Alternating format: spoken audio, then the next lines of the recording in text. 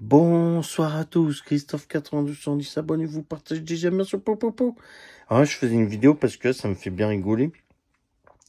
C'est que Rachida Dati, on est bien d'accord. Elle est droite républicaine, c'est ça, les républicains. Et là, Macron lui a proposé une place, comment dire, pour être ministre de je sais plus trop quoi. Elle a pris, hein. Alors, les républicains, c'est quoi? C'est Macron. Voilà, parce que même j'entends dire un ex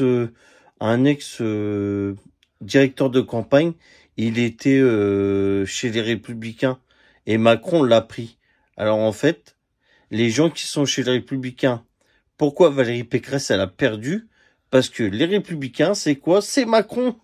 Voilà, tout simplement, c'est Macron. Voilà, Macron, il dit qu'il est de gauche, mais non, Macron, il est de droite républicain.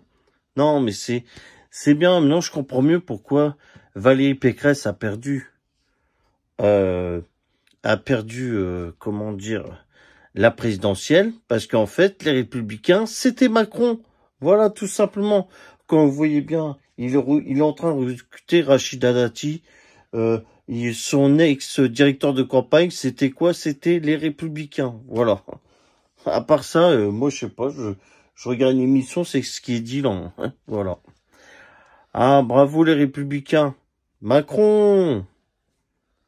Christophe 92 110, abonnez-vous, partagez des j'aime bien sur Popo.